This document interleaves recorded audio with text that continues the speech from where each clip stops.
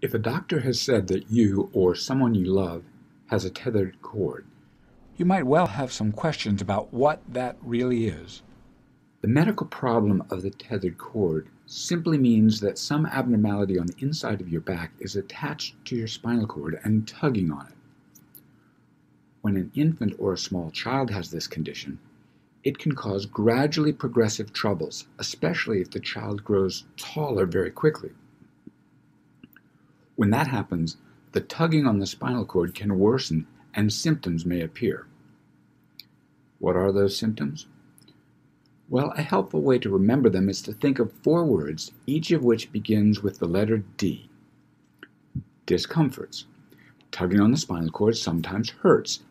Pain may occur either in the back or traveling down the legs. Deformities. Sometimes tugging on the spinal cord causes an abnormal curve to develop in the back, which is called scoliosis, or when the spinal cord is tethered, it may cause changes to occur in the shape of the feet, such as high arches, hammer-shaped toes, or inward turning of the feet. Dysfunctions. These may be easy to notice if they're on the outside, such as a new weakness or new numbness. But sometimes a dysfunction can happen on the inside, out of sight, where it can affect the kidney, the bladder, or the bowel. Decline of abilities. Normally, growing children become better and better at doing things such as running, jumping, climbing, and balancing. A worsening tethered cord can cause the child to do these things less and less well as the child gets older. So, what causes a tethered spinal cord? Most of the causes of a tethered cord are errors of how the spinal cord was formed in the very beginning while the baby was still in the mother's tummy. There are several different types of errors which can occur, but in general, they can be grouped as either those which cause simple tethered cords or those which cause complex tethered cords. Simple tethered spinal cords. The most common example of a simple tethered cord is when the only thing pulling down on the spinal cord is a single short, thick, sometimes fatty fiber. The explanation about how that can occur goes like this. In the very beginning, while still in the mother's womb, a baby's spinal cord extends all the way down to the tailbone. But normally, as the baby grows, the lowest end part of the spinal cord gradually shrivels up. By the time the baby is born, the end of the spinal cord is located higher up, closer to the baby's lowest rib. Only the individual nerves plus one thin, loose, leftover strand comes down from that higher up end of the spinal cord. This thin strand is called the filum terminale. But if that shriveling up process does not happen correctly, the filum terminale may become malformed into a band which is short, unusually thick, and sometimes has an unusual amount of fatty tissue in it.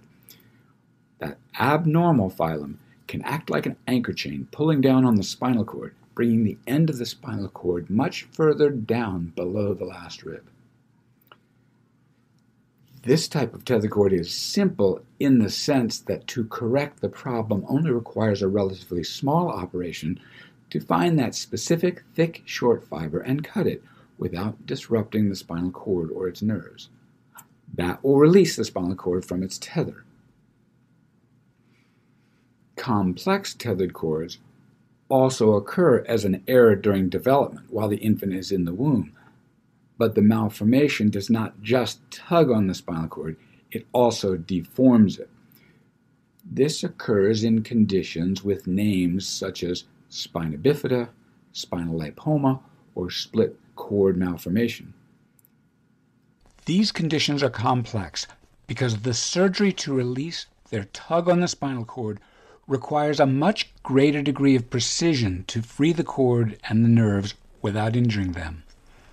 That calls for meticulous surgical technique using an operative microscope. which can take up to 4 to 6 hours to complete. That is about twice the time it takes to perform release of a simple tethered cord. There are many risks associated with the operations to release tethered spinal cords. There is the danger that such a procedure might cause new dysfunctions like weakness, numbness, bowel and bladder problems, leakage of spinal fluid, or even cause infections that delay recovery.